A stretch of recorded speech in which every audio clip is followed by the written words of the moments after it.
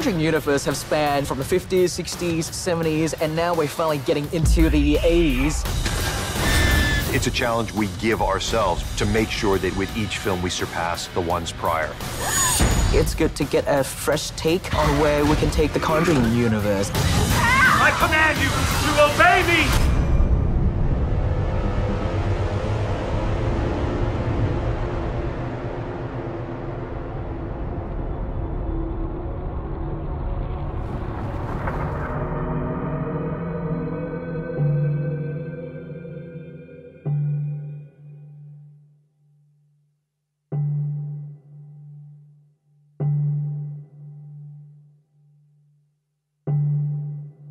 One of the things that I think is important for all of you to really keep in mind through the work that you currently do, the cosmos does not know the difference between fiction and nonfiction. So when you're working on something that has very dark archetypes like a horror movie, these things can come to life. These things can be produced by any kind of interaction with these very archetypes, the very things that you guys are creating here. Well, when I made the first Conjuring, I just really wanted that film to stand on its own, to be the best it can be. And really, just wanted to make a film that was very much a throwback to the kind of horror films that I loved growing up. The sort of more classic sort of haunted house stories from the 70s and 80s. And so when we were making the movie at the time, it became very apparent that the story about the Warrens had many sort of factions to them. The fact that they have investigated so many different cases meant that naturally it would allow us to sort of look into other avenues of storytelling. We really enjoyed the work we were doing, and we really never wanted to stop.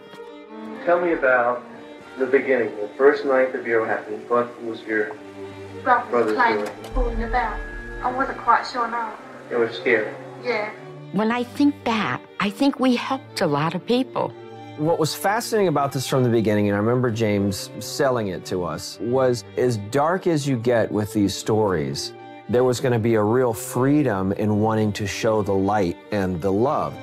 And that purity is just a stark contrast to that negativity and the darkness that we portray.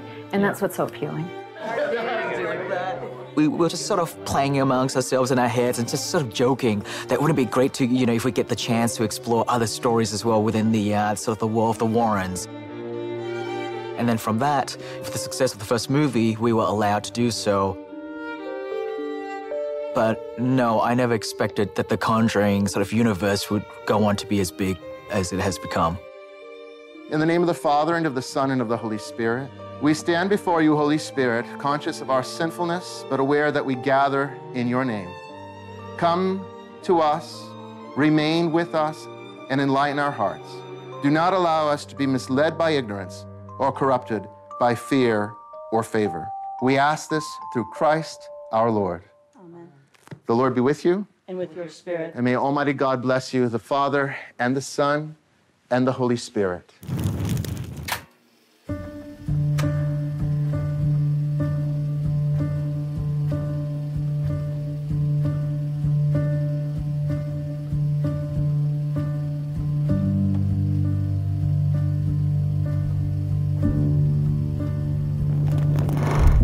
The main sort of mothership, and by that I mean the main Conjuring films. Those ones are the ones that we, try to be more true to the real-life stories that they're based on. But with the spin-offs and the offshoots, I feel like we can just explore different subgenres in the horror genre. With The Nun, it was really like my love of the classic medieval horror films that we don't really see much anymore, like the kind of horror films that Hammer Horror used to make. I had a series of visions when I was younger. What did you see? I saw a nun.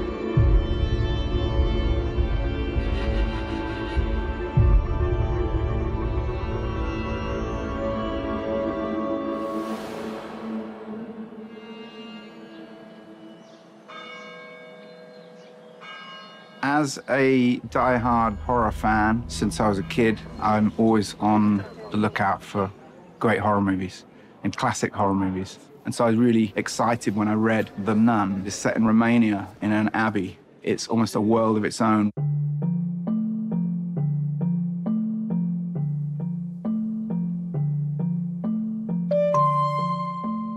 The Nun comes right before Annabelle creation. In fact, Sister Charlotte in Annabelle creation references time she spent at an abbey in Romania, and she has a photograph, and that photograph is from the Abbey of St. Carta.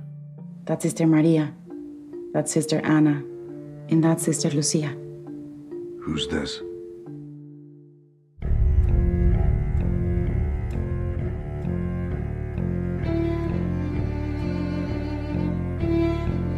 Our film crew journeyed across Romania to tell the very first tale in the Conjuring movie universe. Gothic spires, rugged countryside, and subterranean tunnels met us at every turn. But we were determined to film The Nun only as Valak would have it. We knew that Romania was a perfect place to do it, that it had the right look and the right feel.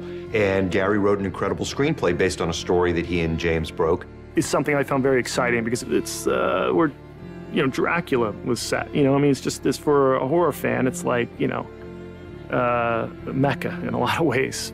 It contained elements that I hadn't seen before, actually, in even the Conjuring movies. There's much more of a sense of an adventure at heart of it and an investigation. And by the end of reading that, I thought, I can get my teeth into this.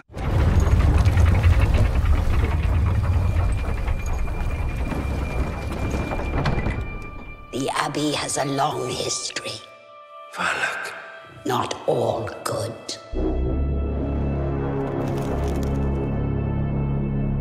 The Demon Nun. She has a relatively small but pivotal role in Conjuring 2, but she was a character that just resonated with people. They loved Valak, they loved who she was, they loved her unique look. I think we always knew from the very first screening that that was a character that deserved to be spun off and her origin stories told. When I saw her in The Conjuring 2, it was another classic Juan horror icon. And then when he put her in a castle in Romania, it was, what's not to love? The Defiler, the Profane, the Marquis of Snakes. From a Catholic standpoint, the idea of something that you hold really sacred could be perverted like that is what gives it the strength that it has. In a lot of ways, I think that was what worked for movies like The Exorcist as well. I think people are so afraid of religious figures because they install fear in people. Our Father, who art in heaven, hallowed be thy name. Thy kingdom come. You better be good. You better do this, because I'm closer to the Holy One than you are, and I'm going to deem you down into hell. It's a contradiction to think that someone so devout could be overcome and overrun with this evil. It means anybody can. Religion is scary because it's real, but abstract at the same time. I believe in this duality that we all, great and terrifying. We can be fantastic people or we can be horrible people on the same day. We have that. We snap at really easily. But some people can't control their own demons, and that's when tragedies happen. What? Sinead Dale. Callahan's here.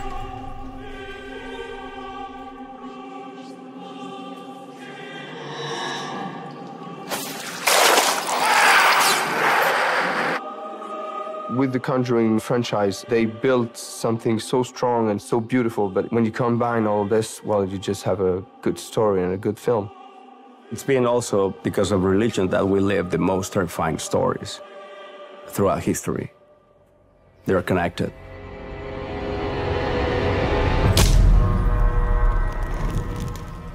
An exorcism can be very dangerous.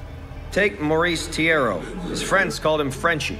He was a French-Canadian farmer, nothing more than a third-grade education. Yet after he was possessed, he spoke some of the best Latin I'd ever heard.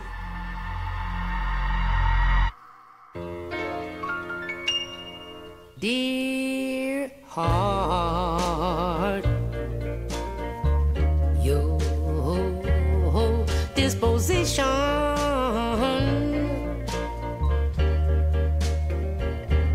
Turns cold.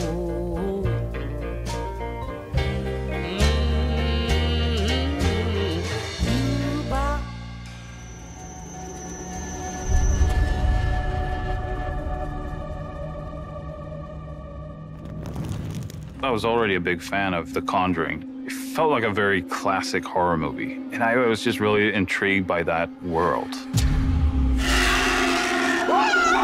James just did such a great job with setting her up in that first Conjuring, so now she has this kind of feeling of dread attached to her. People react as soon as she comes up on screen. She is a star. People love Annabelle. I've been to so many screenings, and every time that doll appears on screen, people just shifts, people react, people just love her. And I think that speaks volume to the world that we're trying to create here. What is it about this doll that makes it so haunting and evil? Oh my gosh. And that was a question I wanted to answer. I feel a different kind of presence. What kind?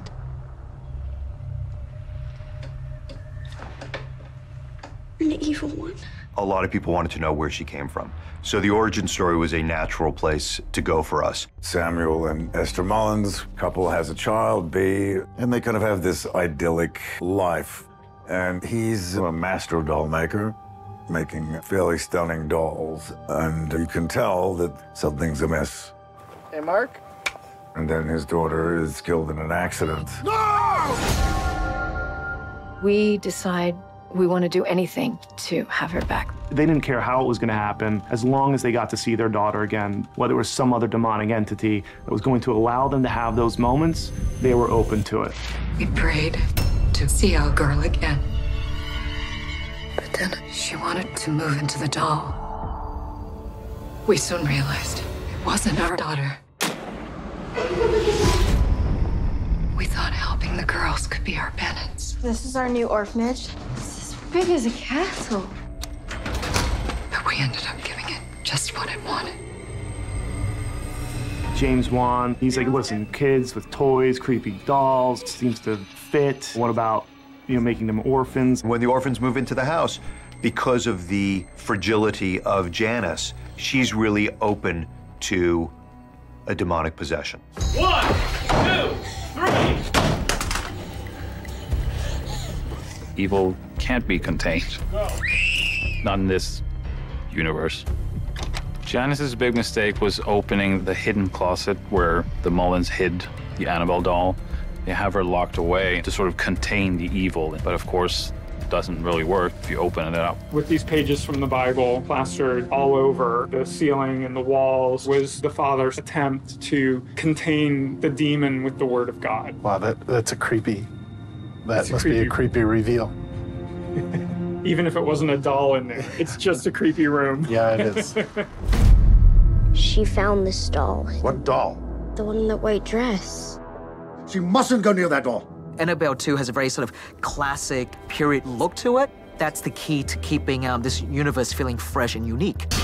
Annabelle creation is an expansion of the first movie and it's an expansion of this universe. They're all connected to the Conjuring world, but I think it's great for them to be their own films, to be their own sort of subgenre, if you will. They all go together. There is this established timeline.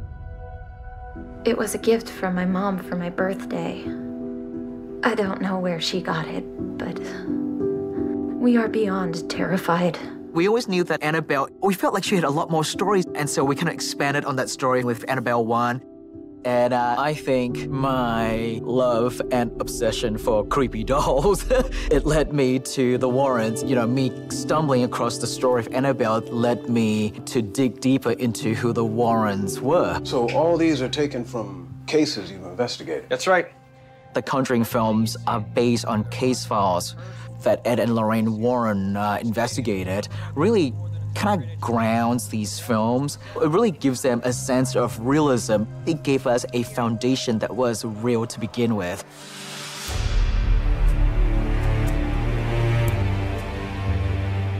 We're back a little too wide. Yeah, we've been too wide, especially. The original idea on The Conjuring was simply to make one great character-driven supernatural thriller. To make the best supernatural thriller that people had seen in a very long time. My name is Ed Warren. It's November 1st, 1971. I'm sitting here with Carolyn Perrin, who, with her family, has been experiencing supernatural occurrences. Basically, the story is about this young family, the parents, a mum and dad with 5 daughters. They move into this farmhouse in Rhode Island. And when they first move in, everything's kind of fine and cool.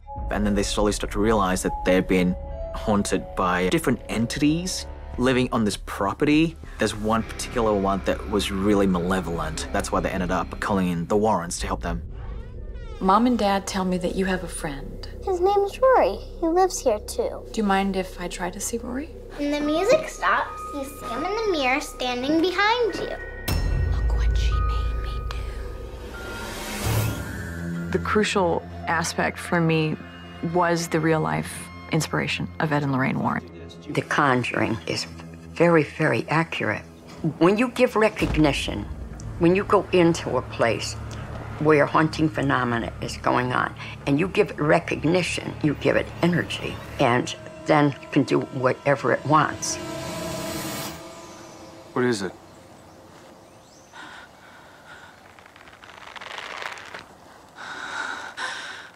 Sometimes, for me, I'll make the sign of the cross, name of Jesus Christ, go away, and go back to where you came from when I get really overpowered. Lorraine saw something. Go ahead, hon. You have a lot of spirits in here, but this is the one that I'm most worried about because it is so hateful. When I first met Lorraine, I was actually very nervous. I want to do her justice and basically have her blessing on the film. I love this.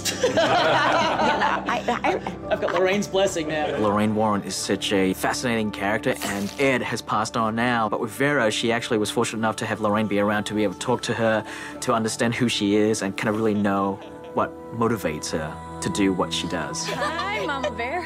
Patrick's version of Ed is a very romanticized version of Ed. Ed was always much more a very practical guy. Right, it's 9:18. We're headed down into the cellar where the doors just opened on its own. I have Lorraine and Officer Brad Hamilton with me. Being a demonologist is just like being a carpenter. Exorcising a demon or a ghost out of a house is no different to fixing a car or a TV set. Doesn't always work when you want it to. And Vera Farmiga, her character is psychic, and so she comes at it from a different angle. What I really love about their characters is, even though they approach at it from 2 very different perspectives, they both have a very similar end goal. When you go into a home where infestation is taking place, you know, where haunting phenomena is taking place, I walk around the rooms in the house. I can tell if it's a human spirit, and I can tell if it's an inhuman spirit, because it's terrifying. And sometimes you feel like some cloud is coming right down, almost taking your breath away.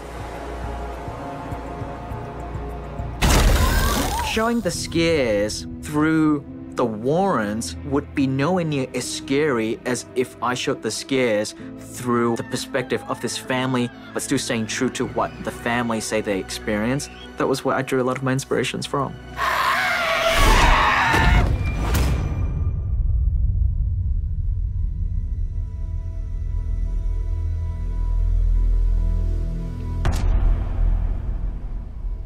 Nice doll.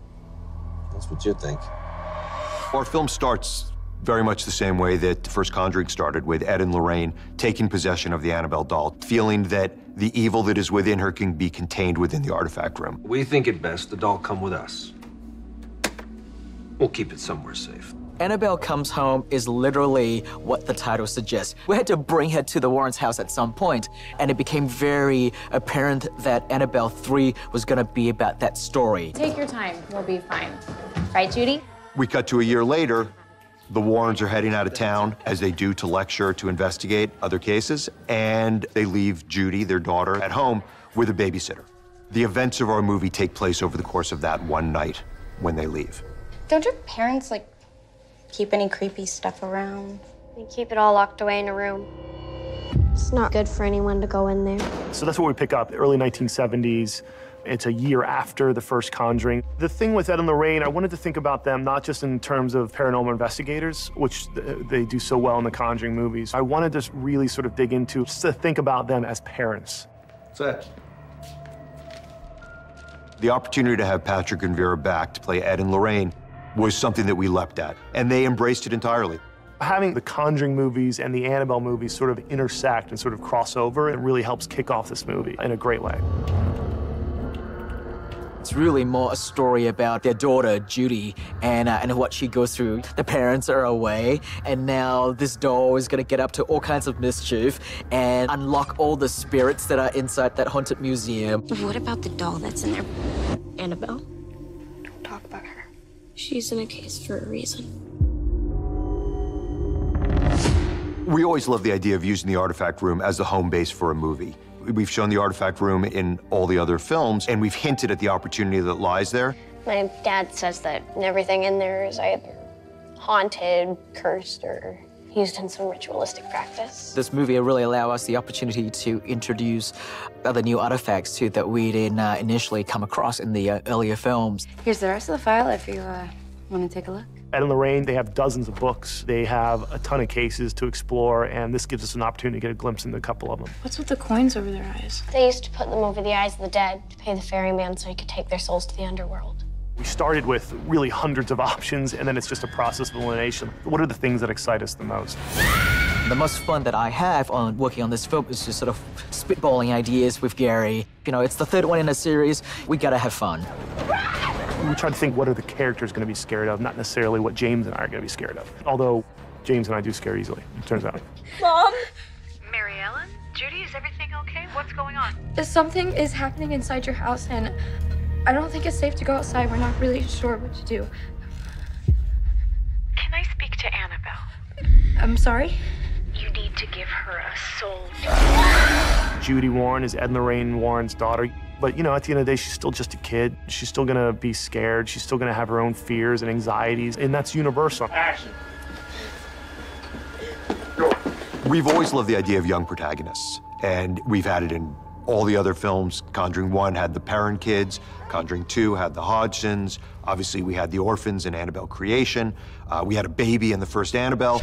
The idea of having a young protagonist has the audience leaning in from the get-go, worried about what's gonna happen to that person. I think that the intensity of it is only heightened because of their ages.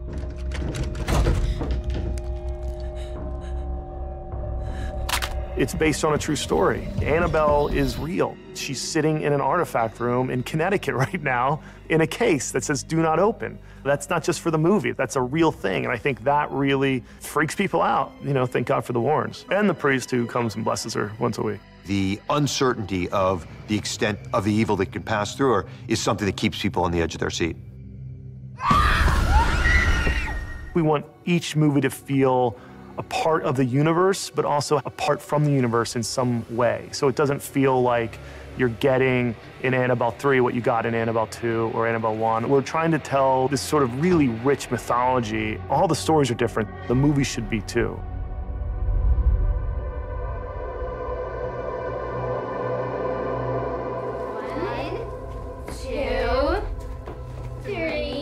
The first movie was a lot more intimate. It takes place in a little farmhouse in the middle of nowhere, whereas the second one, it takes place in a council housing in London. And I really do think the London setting just gives it a slightly different flavor. The people just have a different look to it, have a different smell to it. My name is Bill Wilkins, and I'm 72 years old. What do you make of that voice? He sounds confused. Is he senile? The voice on this tape is coming from an 11-year-old girl. This is one of the first cases for them. They have worked across faiths, across denominations, but I think this is one of the very first times that this was in a local case for them. We're staying at the Hodgson's house, is that right? Always better to be in the mix. The Enfield case was a very natural successor to the original Conjuring film. It is certainly one of the best-known examples and the most documented examples of paranormal activity, of supernatural possession. Get back to bed! They'll lie you! The reason we picked this particular case is because this is one of the most interesting ones. The haunting of the Hodgson family is a mirror reflection of the Amityville story in that both cases are very well documented, and out of their repertoire of cases that they've investigated over their lifetime, this is one of their most interesting ones. Stay away from Billy! Leave us alone, you hear? Shut up, what you doing? There's no one here! This is my house. For the family, when weird things started to happen, they actually did the right thing and they called the cops. And that's how the police were involved. They came to the house, they investigated, they checked around, and sure enough, all the weird stuff that the family was saying were happening in the home actually happened to the police officers. Is it something supernatural? Is it something from within a young 12-year-old girl going into her teenage years? Is it something that she's manifesting herself? And the Warrens basically try and determine if this case is real or if it's a hoax. And that's part of the fun with this one. You want to see them pull through it. Does it feel like the voice is coming from inside you? More like it's coming from behind me. Like I'm being used. Janet, are you all right? Janet's asleep. And I'm talking. Does it ever say things just to you that only you can hear? What does it say? It said it wants to hurt you. I've done research all over the world, not just Connecticut, but all over the world. I never charged for anything I did, so we had to make our money with our paintings.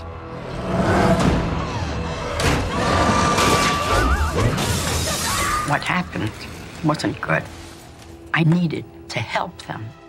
We could be looking at hysterical neurosis. That would explain the multiple personalities and hallucinations. That doesn't feel right either. Lorraine has cited this particular case as being one of the most terrifying of her career, the epicenter of one of the most witnessed and the longest case of poltergeist activity. Maddie going up? Mark? Oh my God.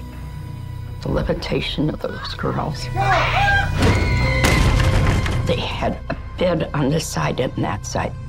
Then they'd levitate, crisscross in the air. The true life aspect of it, the fact that Ed and Lorraine truly did this for so many years goes a long way, because one wonders what you would do in the circumstances. It's very important in horror movies that you care about the characters. If you care about the characters, then the scares will play so much stronger. That's very important to the way I construct my scares. Because if you believe in the characters, if you really like who they are, I can put them into whatever situation and you would care about them. Damn it, Lorraine, I'm not doing it with you here! In the first movie, Patrick's character, Ed, was very nervous and was very protective of Vera throughout. And what I love about the second one is now it's flipped. It is Vera who's very afraid and protective of what would happen to Ed in this one. Listen for the code word for our entrance. They complement each other so beautiful as a couple. That has always been the way into these two, portraying their great love and partnership. Vera and I have some really beautiful moments. It's real story, happened to them. Let's tell that story. Couple that with the relationships of this family trying to help people. That makes people get really invested. There was someone in here! I saw him with my own eyes. He did this to my girl. I've always harbored the desire and aspiration to want to make a love story, and so I guess I just kind of disguised it as a horror movie to get that across.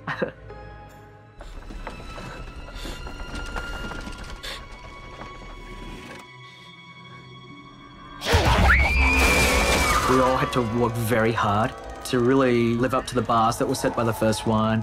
That's kind of the things that you need to do as a filmmaker.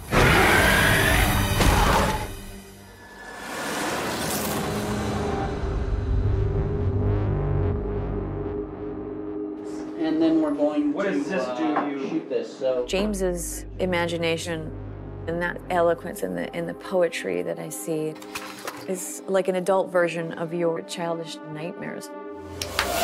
We know there are other stories to tell, but we've never felt the pressure to push them out there until we feel like there is a great story to tell and that we have something that, again, will be a worthy entrance to the Conjuring universe.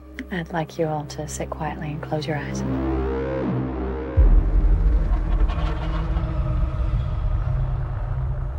I really wanted Conjuring 3 to get away from the haunted house setup of the first two Conjuring films. It should be more on a whole different level, something that we've never explored before in the Conjuring world. We wanted to keep our new story grounded in the feel of Conjuring movies, but we wanted to make sure we were telling a brand new story.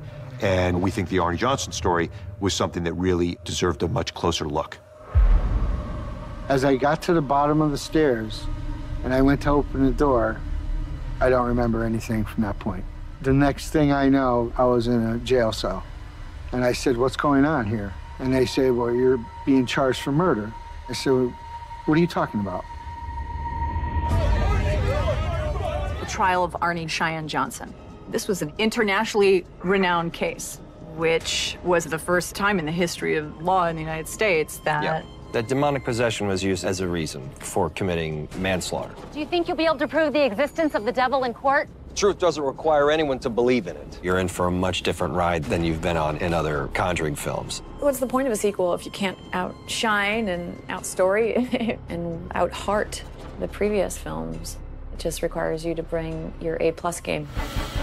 When I was working with Michael Chaves on La Llorona, I saw a filmmaker that really gets these kind of films. It's bittersweet for me to pass the baton on. And action! But it's good to get a fresh take on where we can take the Conjuring universe. We're offering something very special with these films, and I think that's one of the reasons people keep coming back.